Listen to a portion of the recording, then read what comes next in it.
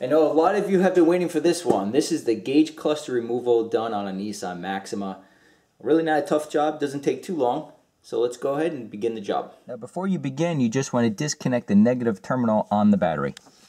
So as you can see, we have a plastic bezel surrounding the gauge cluster. Now it's held on by, there's one Phillips head screw right there, and then there's another guy right there, just to show you what it looks like. Okay, one there, and the other guy right there.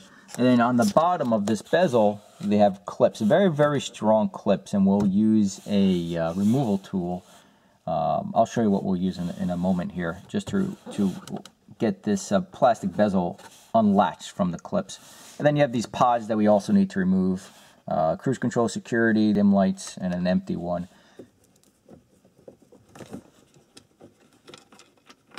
Okay, there's the first one.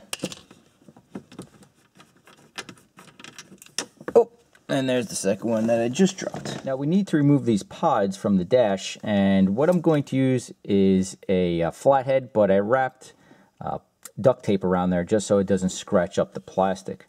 I don't have a small enough plastic tool like one of these guys that we'll use on the bottom. I just don't have one small enough, unfortunately. So I just wrapped the end of this flathead with some duct tape.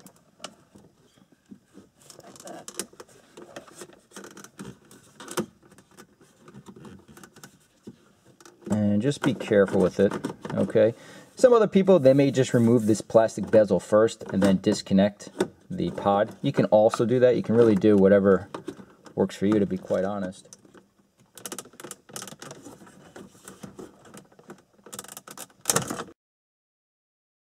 Okay, then we have the dimmer over here. Okie doke. And I'm just going to disconnect these now. We have a plastic tab right back here. This one's tight. There we go. And then for these other guys, again, plastic tab. Push down on the tab, pull from the housing, not from the wires, just pull from the housing. Same with this guy. And they go in a specific way, so in other words, you don't have to worry about mixing up these tabs. And then I'm going to use one of these plastic removal tools. These are very nice to have because it won't beat up your dashboard. Again, and just go ahead, insert the tool, and as you can see, just go around the bezel. We'll do it on the other side as well. So again, you just go underneath the bezel here. And with my other hand, I just like to lift up at the same time, so it doesn't place so much pressure on one point. There you go. And you can hear one of the clips get loose, but you can just reattach that. It's no big deal. And then we're going to slowly remove the housing here. Okay.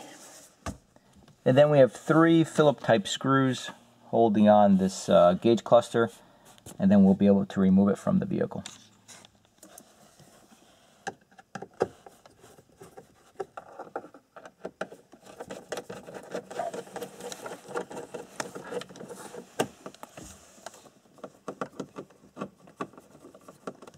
And now this just slips right off.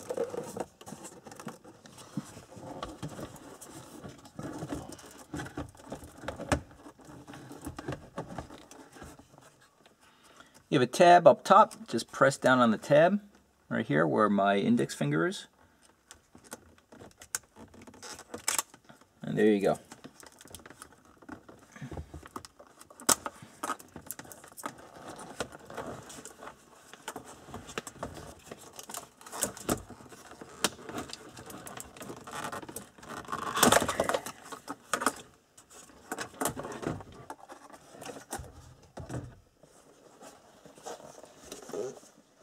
But then, of course, to reinstall,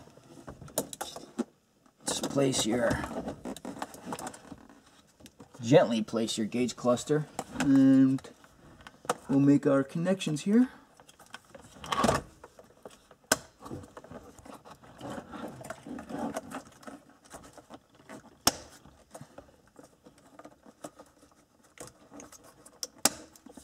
And before you place this back in the dash, you have this clip here. Just make sure you put this clip back into the cluster, because if you don't, the wires will be everywhere when you try to reinstall this sucker.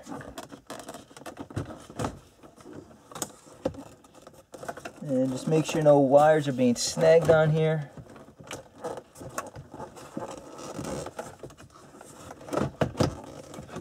And there we go. Then of course just go ahead and tighten down your bolts here, or your screws.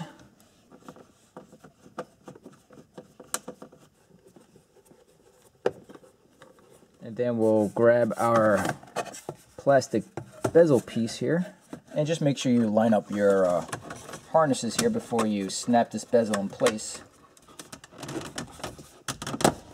Okay.